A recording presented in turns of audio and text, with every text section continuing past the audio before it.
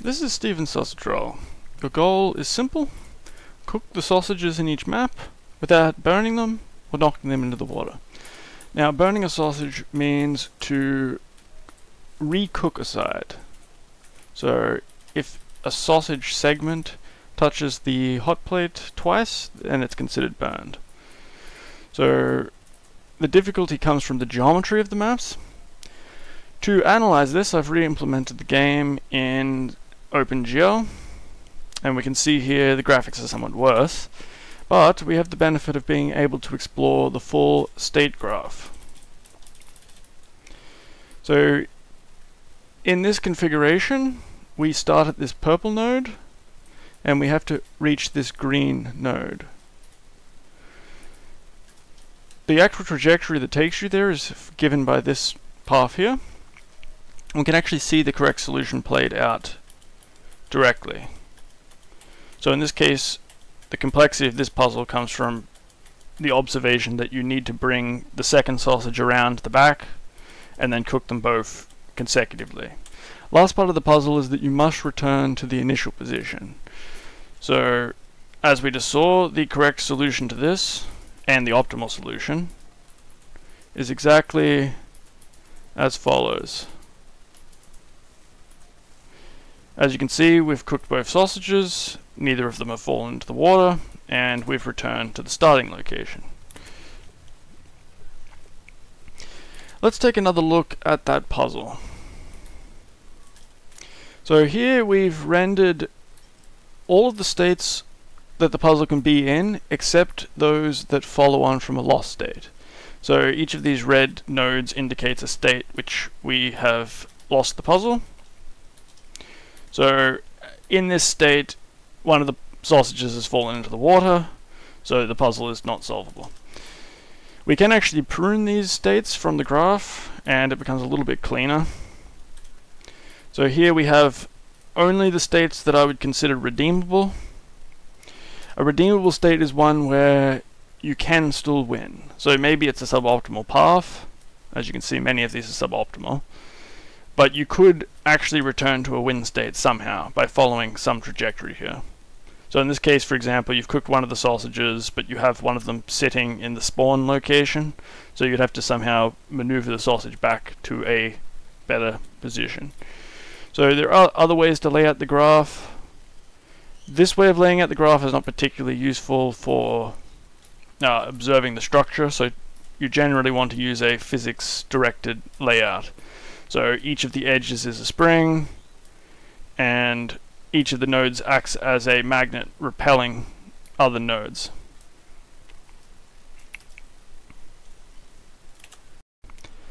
Now let's look at the state spaces in general. So in this case there's no sausage to cook. We can only stand in some location and face in some direction. So you could probably even guess what the state space will look like. You have a grid with various positions, but at each position you would have the 4 orientations.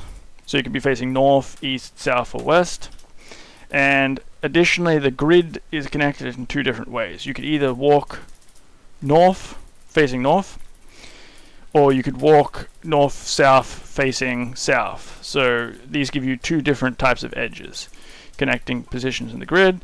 Similarly, if you're facing east, we've rendered this with the east direction paths being the top edges, whereas the west directions are on the bottom edges.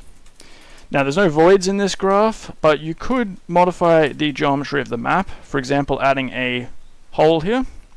If there is a hole, then the graph looks slightly different. You now have a void where you cannot travel over the hole, so you'd have to travel around, and then you'd have some orientation. There's no obstruction to moving your fork over an edge like this, and similarly, in fact identically in this case, because there's no sausages to cook, if you had a grill you would have the same obstruction to moving and the same lack of obstruction to turning a fork. Whereas if you have a wall segment, the game does not allow you to turn the fork through the hole. So the graph will have identical display in the case of the grill versus the hole. There's just a void, but in the case of the wall, there's a lack of different orientations when standing against it. So for example here, we could be facing north, or west, or south, but we can't turn to face east, so there's a missing node there, and there's some slight differences there. In a setup like this one, there's a sort of claustrophobic feeling, because it looks like you could probably maneuver, but there's not much maneuvering you can do. This is basically it. So if we look at the state space of this, it's quite small. It's a line, it's linear. There's really nothing you can do. You can only travel from one end to the other. So you could be here, you could travel down, change orientation, change orientation, change orientation, and you can get into the corner. That's all you can do.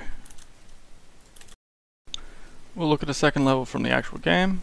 We have infant's break, 2 sausages, 2 elements, and the tricky part is that you have to first swap which side the sausages are on. So let's have a look at that. The correct solution, you would have to first move the left sausage onto the right to gain access to cooking this one on this side, like such. In fact, you can see that there is essentially a unique solution to this puzzle. You have to factor through this node. Any attempt to solve it that does not factor through this node is not a solution. So you can see you do in fact have to bring this to the top, which required you to do another thing that you must do, which is reach this node here, where you flipped it over, as such. Now this does have the lost states included in it, but you can clean it up very slightly by removing those, so the graph is a little simpler. And we can let the physics relay it out a little bit. Turn that on. So there's different ways you could lay it out. I mean, you could lay it out like this. It's a bit harder to see though. It does have some interesting appearance though with the mini puzzles rendering. So it looks like a very strange necklace.